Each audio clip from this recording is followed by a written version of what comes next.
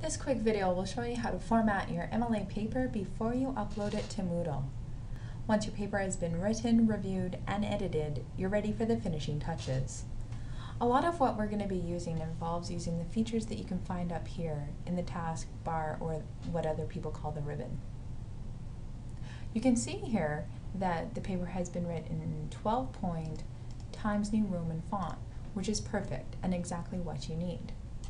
While we're up here, we can also check the margins by selecting Page Layout, Margins, and then we can see that Normal has been selected with 1 inch on each side, top, bottom, left, and right.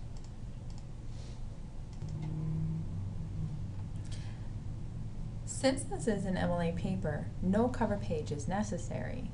Instead, on the first page in the top left corner, include your first and last name, the name of the instructor, the name of the course, the number, and the section number if relevant. Then include the date that you're making the submission.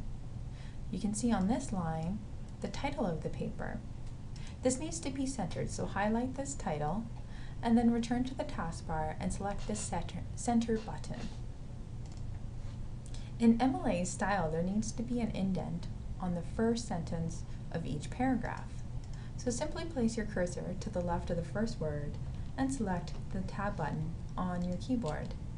While you're here, you can see that there's spaces included in between the paragraphs, which is also not necessary in MLA style.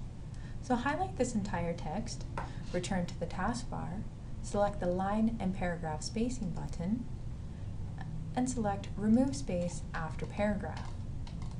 Since all the text is still highlighted, return to Line and Paragraph Spacing and select 2.0 to make sure that your text is double spaced. Next, you want to include your page numbers. Return to the taskbar, select Insert, and then select Page Number. Select Top of Page. In this case, I'll select it so that the page numbers appear in the top right-hand corner of the page. And you can see it started at 1, goes to 2, 3, and so on. I'm now going to close the header and footer. This is the Works Cited page. Works Cited is at the top of the page, and it needs to be centered as well. So highlight that and then select Center. So for this Works Cited, it needs to be in alphabetical order, and there needs to be a hanging indent for each of these.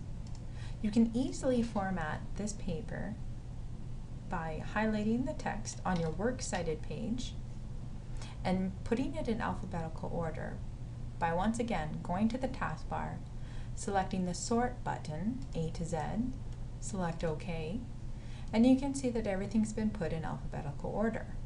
Now, to include the hanging indent for these citations, simply select Ctrl-T, and the indent has been formatted for you. The final thing that I'd like to show you is how to convert your Word document to a PDF file. In the corner, select File, then select Save As. You can save the document wherever it makes sense for you. You can see that it automatically will suggest saving it as a Word document again. Select the down arrow and you can see that PDF is on the list. Then name the paper or the file whatever makes the most sense for you and the instructor to keep track of later on. I would suggest using your last name and then the title of the paper. Select Save, and the PDF will appear. So here you have your paper written with the MLA style, no cover page, 1 inch margins, Times New Roman 12-point font in a PDF file. I hope this helps.